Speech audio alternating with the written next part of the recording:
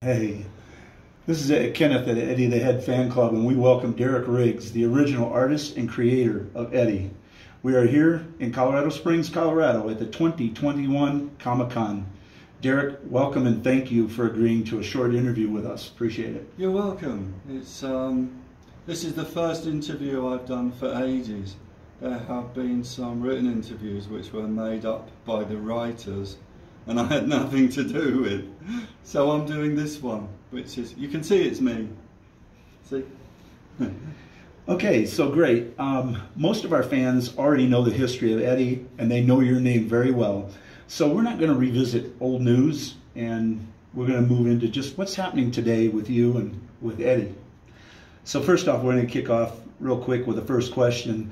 COVID, the debacle that's happened with all around surrounding COVID, has truly changed the way we do things in our everyday life.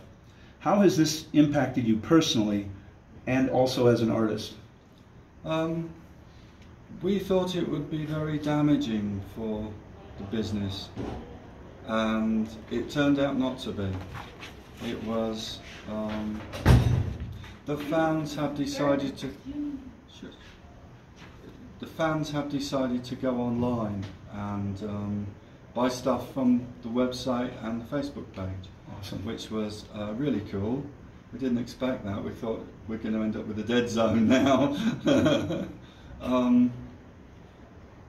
Personally, it hasn't really affected us much. We don't go out much. You know, I spend a lot of time just sitting at home working or drawing or just being lazy, because I'm good at being lazy.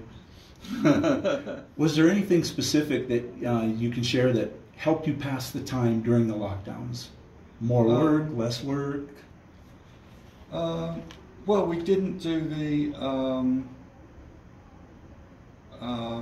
what do you call them, Comic-Cons. Right. We didn't do the conventions. We didn't go out on the road, because that takes up about, to do one weekend convention, you lose about 2 weeks getting ready, going out, all that stuff, because America's quite big.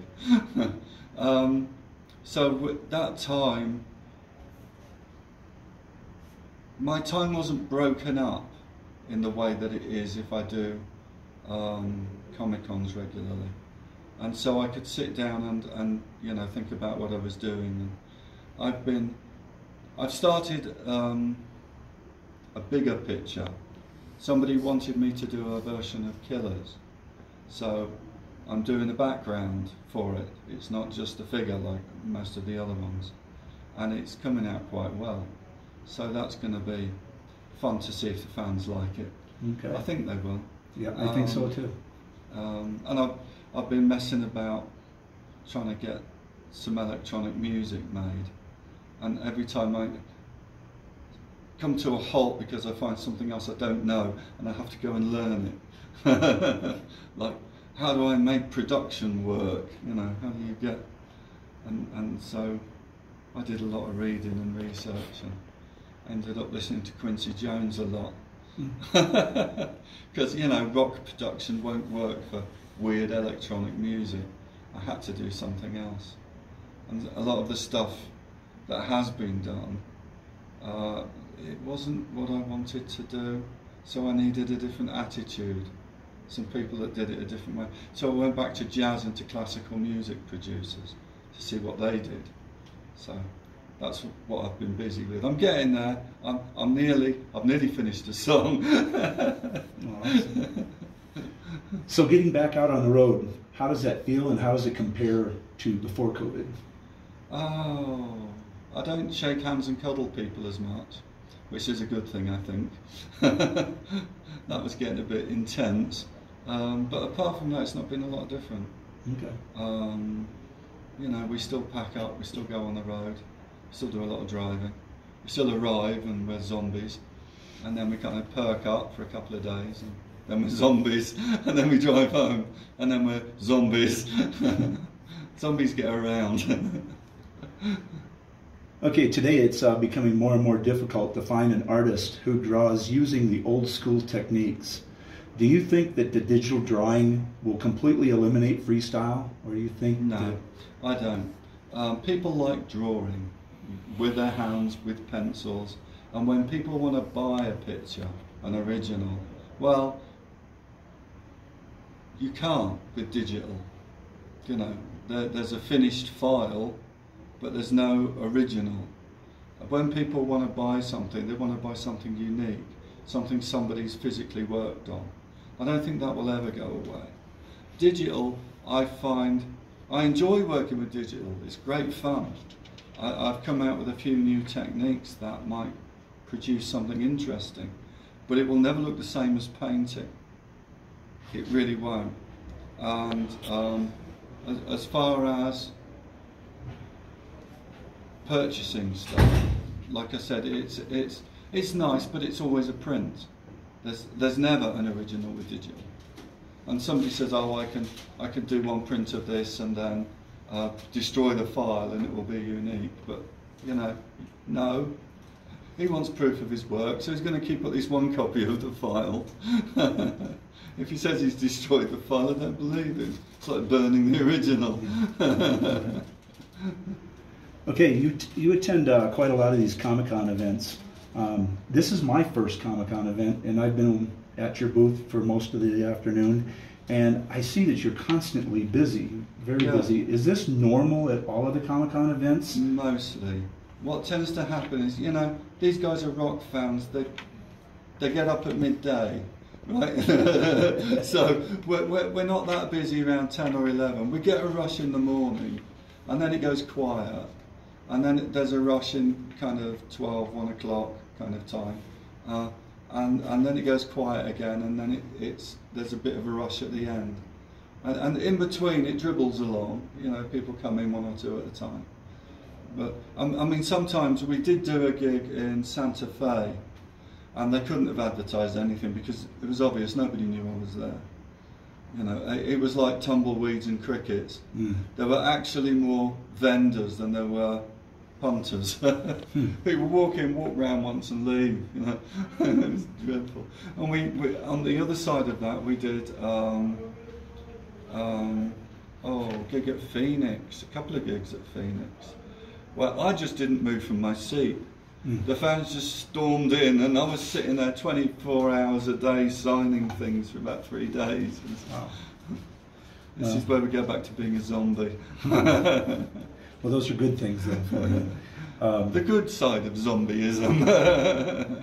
Okay, I know we're getting kind of short and tight on time, and you have to get back to your booth, but just a couple of easy questions here, more personal in nature. What is your favorite movie? I think still Blade Runner, on average. Okay. I love the Star Wars things, and quite like the new Star Trek, although they don't really match up with my vision of Star Trek. You know, they're not, what's the word, consecutive. I'm really not in favour of that. Let's go back and reinvent everything stuff. You know, you've got a framework. Are you good enough to work within it, or are you not? And for these things, I think they're not. They look great, they're well acted, they're well written, but they're missing the Star Trek thing or the Star Wars thing. They've lost a step, you know. So, yeah. How about your favorite actor? I don't have a favourite actor. Awesome. Okay. I kind of really don't care about actors and actresses, to be honest. I'm into the story and the movie. What else they do, couldn't care less. Not interested, you know. As far as I'm concerned, William Shatner, Captain Kirk, you know. T.J. Hooker, couldn't care less. What about your favorite book? Favourite book? That's a good one. Probably Dune, I think. The whole series, the ones that Frank Herbert wrote. I've not actually read the others, so I can't speak about those. I've read a fair number of books over the years, but that's the one that kind of stayed with me longest. There was another one, but I've forgotten who wrote the thing. It was about vampires and werewolves and coming in from other worlds and stuff like that. And I can't remember his name, Frank something. Frank Long, I don't know. No, can't remember, it's gone. Necroscope, that was the name of the book, and I've forgotten who wrote it. sorry author, forgot your name, mate. Still got you a plug in though. And this one's more personal to me because when you and Kim come to visit, I got to know what's your favorite food, so maybe my wife can cook it for you. Oh, I don't know. I've got this crazy restricted diet that I ignore continually so that I can eat like a person and not like a small hamster. All right. So, I don't know. I make vegetable chilies a lot. Okay. Lastly, if Eddie could talk, what would he say today? He'd go,